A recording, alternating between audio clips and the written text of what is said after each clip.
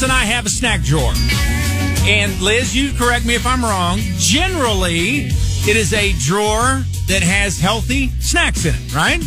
Yeah, for the most part, it's got like nuts and stuff in there. Yeah, Liz and I both trying to think along those lines most of the time. She does her Orange Theory, and I do my CrossFit and my bike ride. In fact, I can't even remember an unhealthy thing that we've had in there. Generally, we try to eat clean. You know, the last month and a half excluded.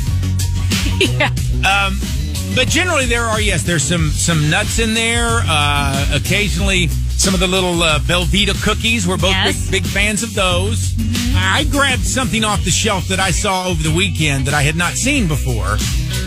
And I was glad to see that Liz's eyes lit up as big as mine did when I saw them on the shelf. Snickerdoodle flavored almonds. Mm-hmm.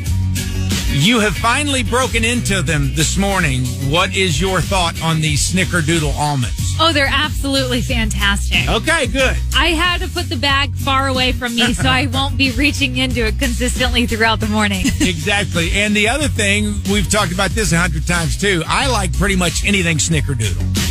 I mean, Caldi's makes a Snickerdoodle coffee, Snickerdoodle ice cream sandwiches, Thelma Snickerdoodle ice cream sandwiches that I get at Hy-Vee. Those are really good too. So this is the newest trend in our snack drawer. Yeah, you can't go wrong with cinnamon sugar and sugar flavored nuts. Right. For sure. And one of those things where you take something healthy and then, put something else on it that's not as healthy. Mm-hmm. Hoping that it balances out in the end. Yeah, you got to spice it up just a little bit. Yeah. That's another one that Liz and I get it. Liz likes all of the bold flavored things. Mm-hmm. I'm the guy who says you don't need 14 flavors of Oreos. The original Oreo is fine. Yes. You don't need 17 flavors of Cheez-Its. The original Cheez-It is fine. But I'll venture out if something's got Snickerdoodle, I'm in. So anyway, so you're giving it a thumbs up? Oh, yeah, 2 thumbs up. All right, there's about 6 thumbs up then on the Snickerdoodle almonds.